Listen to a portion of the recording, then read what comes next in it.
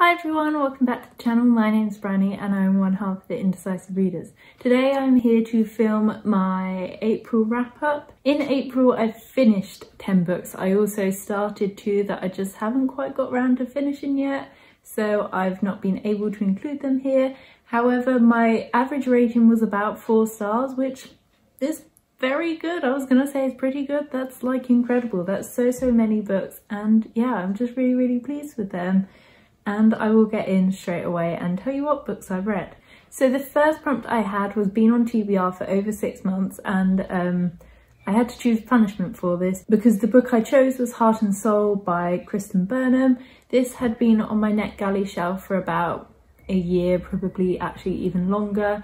And to be honest, I was just picking it up to get rid of it. I thought I would DNF it because it just didn't sound like my kind of thing. And I regretted getting it kind of as soon as it came in.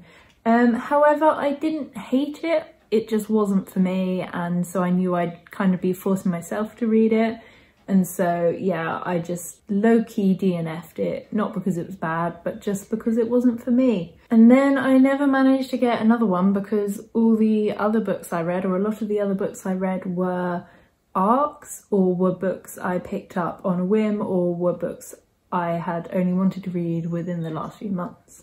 So the next prompt I had was author of colour. I've kind of gone a bit more vague and just said non-white kind of author. And for that I have chosen The Light of the Midnight Stars by Rosner. And the author is Jewish, and this tells the story of 3 Jewish sisters in the kind of, I want to say like 13th, 14th century. And the lives they lead. There's a bit of magic, but it's a very low fantasy book, which was kind of my, I don't want to say problem, but one of my issues with it. So I rated it about 3.5 stars. I really loved the beginning. I flew through it. It was so easy to read. It was beautifully written. I really enjoyed all the characters. I thought the 3 sisters were really interesting. They were so different from each other, and they showed such a genuine sister relationship because they didn't always like each other, and so I thought that was quite interesting to explore. However, when it finished, it just kind of fizzled out. I didn't necessarily expect it to have lots of magic, but there was almost kind of a magical presence in the background, and then it got to the end and it just wasn't a thing, which maybe was on me for expecting too much, but it did kind of lead into it.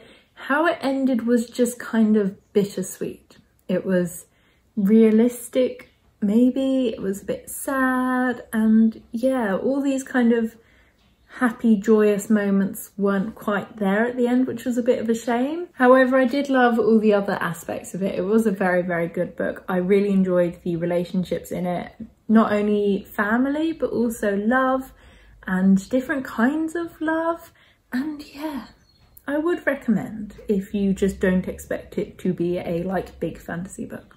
My next prompt was actually a punishment, and the one I chose was NetGalley pick, which was quite handy because I had a few I wanted to read. I was hoping to have a physical copy of this by the time this video went up, but it's not here, so that makes me sad. But that book is In the Ravenous Dark by A.M. Strickland. I rated this 5 stars. It was one of my most anticipated books of the year, and I was so excited that it kind of lived up to those expectations. It was fantastic, and I knew from the beginning that I was going to love it. And one of the reasons why I knew I was going to love it from the beginning was the action started straight away. I think I must have read a few books recently where it takes a few chapters to kind of set it up and get into it, whereas this just kind of threw you in at the deep end, and you not only learned it as the character did, but you learned it as it was just generally kind of explored in society. There was so much that kind of wasn't known, and so it was just generally being explored as it went through, and that was a really interesting way to kind of handle it. I thought the characters were fantastic too. The main like sell of this for me was that it was a pansexual main character who was tempted, I suppose, by a princess who she shouldn't like and her undead spirit guardian. So there's a bit of a, not necessarily a female-male romance, but there's kind of a loveness between them.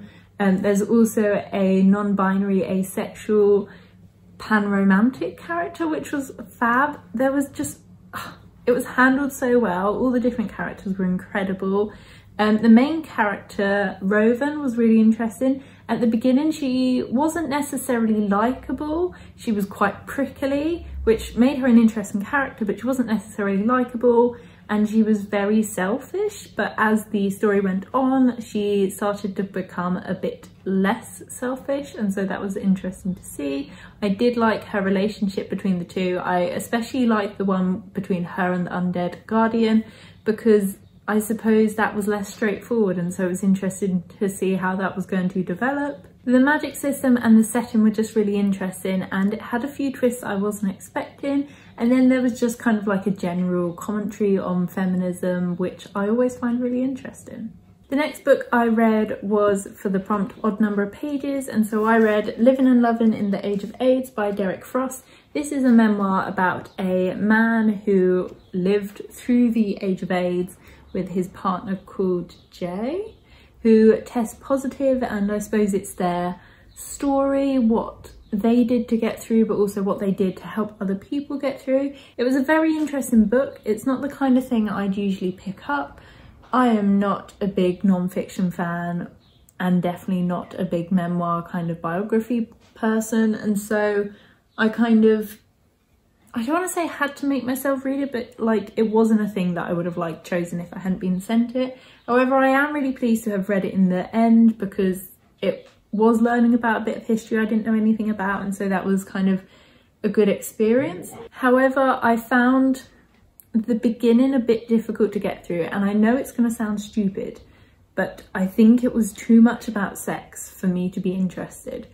And that's such a, I don't want to say it's stupid, but like, because of the topic of the book, it obviously has to be about sex somewhat, but I think I just didn't want to read about it. And I think the beginning was almost quite self-centered.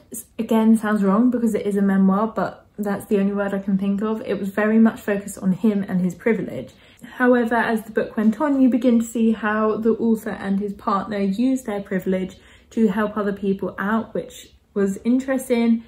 And yeah, it was good because I learned more about the science that I didn't really know anything about. But yeah, it's not one I would usually reach for, and therefore I don't really know how to rate it, but I did rate it, I think 3 stars. The next prompt I had was animal on the cover, and so for that I read The Crooked Mask by Rachel Burge. This was the sequel to The Twisted Tree, and I really enjoyed it. I actually think I enjoyed it more than The Twisted Tree, which is quite unusual, I suppose, for sequels. Not always unusual, but you know, like when a first book's good, it's hard to do really, really well in the second. However, I think this one did it. There was an element of mystery that kept the story being interesting, kept me wanting to read it.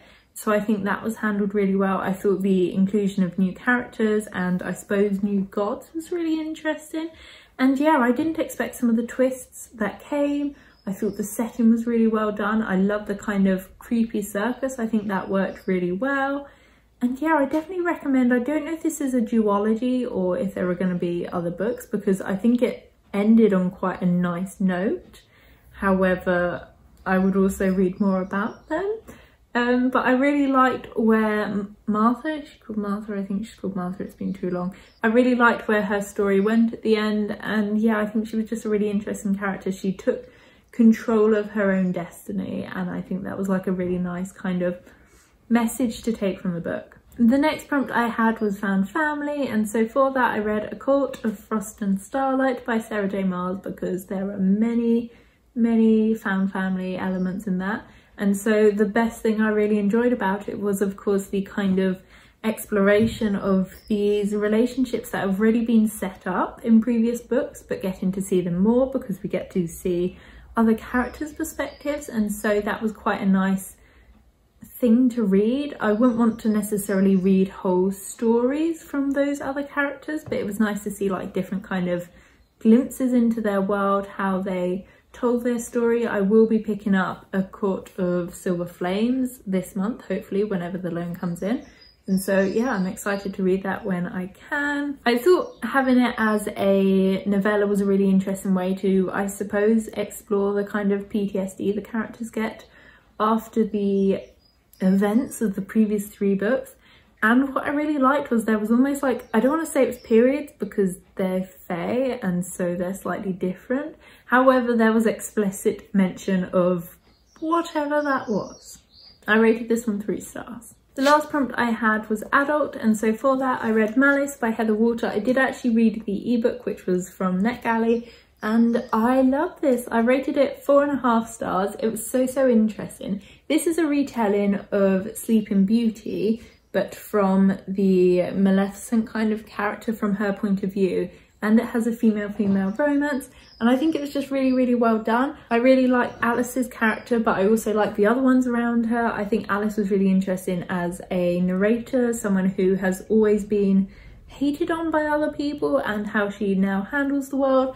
And so then I think having a niceness and getting to explore that makes for her having a more interesting character. I thought Aurora was a fascinating character. I really liked her, and I liked how she was almost a vessel to explore feminism.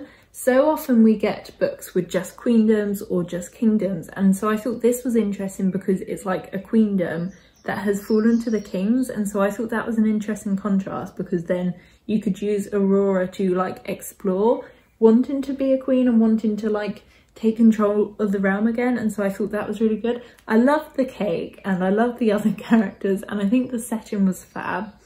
And then the ending was very dramatic. I kind of didn't expect it. And yeah, I'm looking forward to reading on. The next book I read was Ariadne by Jennifer Saint. You can't see the spine or the title. I was so excited to be sent this because this was kind of being like sold as the next Natalie Haynes, the next Madeline Miller. And I really enjoyed both of those. And I can definitely see the kind of like harken back to both those stories. It seems very Cersei because a lot of it is about a lady on an island, but I did enjoy this more than Cersei, so I don't know. I thought this was a really interesting retelling. This is the retelling of Ariadne, who helps Theseus escape the Minotaur, and her sister Phaedra. I didn't realise there was more of their story than they helped him escape the Minotaur, and so when that happened and then the story continued, I don't want to say too much because like spoilers, I was just really surprised. I didn't know it was going to happen, and it was a very weird reading experience. When it happened, I wanted to like look on Wikipedia to be like, does that happen in the myth? But then I realised that actually kind of counts as a spoiler, so I didn't do that. I thought it was beautifully written. It was so like lyrical, but not in a kind of like pretentious way. I have tabbed it a lot. I love the kind of discussions on feminism, and I thought the two sisters were a really interesting contrast because they weren't both one kind of woman, but yet they both kind of, I don't want to say spurned what a typical woman is, but I suppose spurned the typical female role in kind of Greek myths. And one wants to be a mother, one doesn't want to be a mother, one wants to be a ruler, and one's happy to kind of stay at that edge. And I thought that was a really interesting contrast. I liked how both of them were used to kind of explore different kinds of love, like spurned love, actual kind of genuine romantic love, but romantic love that sometimes goes stale, forced love, and familial love as well. It was very interesting. I thought the different men included gave a good contrast of the different men in Greek myths. So you've got like a tyrant, you've got a hero, you've got a potentially good guy who's not always good. And yeah, I really enjoyed it. I rated it 4 stars. The next book I read was Ahead of Her Time by Judy Biaicus. I won't learn it. This was a really interesting book for me to read because it's telling the story, I suppose, of Judy, who created her own publishing house, and it's telling about her journey, I suppose, not only through publishing but as a business. And I thought it was really interesting. I think it'd be the kind of thing that anyone should read, whether or not they want to go into publishing, because it kind of talks about mistakes made, how they grew, how they took on those mistakes and made changes from those. And I thought it was really interesting. It was a very weird experience to hear her talking about all these like publishers or these literary agents, and I'm like, oh, I know who they are. And it was just interesting to learn kind of more about the different departments and what they do. And yeah, I definitely recommend. I rated it 4 stars and I think it was fabulous. The final two I will talk about together because they are in the same series, and that is An Ember in the Ashes and A Torch Against the Night by Sabaa Tahir. I'm going to put them that way around because I'm really offended by this one. It should have had the like new cover, but this one turned up. I'm not very pleased. I'm going to complain about it, but I can hold them up for the video, which is what I wanted them for. I really enjoy these. I picked these up from the library on a whim, thinking I really want an audiobook to listen to. Oh, both of these are available. Maybe I'll listen to the first one, and then if I enjoy it, I'll pick up the second one. Almost like as soon as I picked up the first one, I put the second one on hold, and then the third, and now the fourth, and they are just so good. Although I couldn't necessarily tell you what specifically was good about them. Sometimes you read a book and you're like, wow, this thing was incredible. But when I'm reading these, I'm just like, the whole thing is incredible. I love them both, love them all so much. And I love all aspects of it. It was very reminiscent of, I feel like The City of Brass. I really enjoy that. And so I think kind of having a similar kind of world and having a similar narrator worked for this. I really liked the main characters, Leia and Elias. I thought they were very interesting, and I liked how they, I suppose, bounce off each other but bounce off other characters. I think the side characters in this were fantastic. I also liked the kind of, I suppose, pacing of the book. It was very high stakes with the trials and something to always work towards, be that the rebellion or a prison break in the second one. But although they were main characters, I never felt like they had it easy. Sometimes when you're reading about main characters, you're like, oh, they're gonna get out. But I don't actually think this was the case in this. I think for every good thing these two had, they actually had like 3 problems. So swings and roundabouts for these. However, I'm so excited to continue reading them. Like I said, I'm on the 3rd one right now. The 4th one is like gonna be ready soon, I hope.